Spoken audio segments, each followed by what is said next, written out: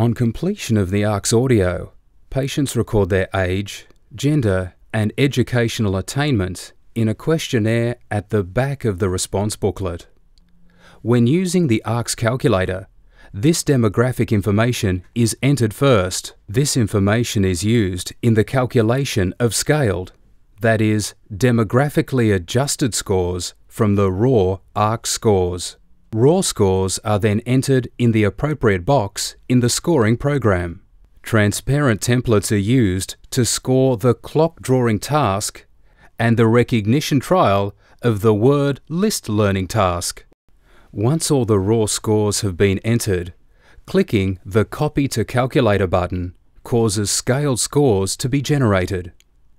In the scoring summary sheet, the scaled scores for each test can be seen alongside the raw scores. For all scaled scores, expected performance is 100, with a standard deviation of 15.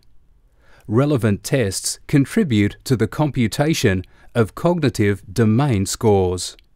A graphic profile of performance is depicted according to the performance on each cognitive domain. The dotted line represents the mean minus 1.5 standard deviation level. The summary sheet can be printed for inclusion in patient files. This summary sheet can be useful when giving individuals feedback on their performance on the ARCS. Detailed manuals explain the response booklet scoring and the use of the calculator program, and are part of the material made available when the ARCS is licensed through Newcastle Innovation.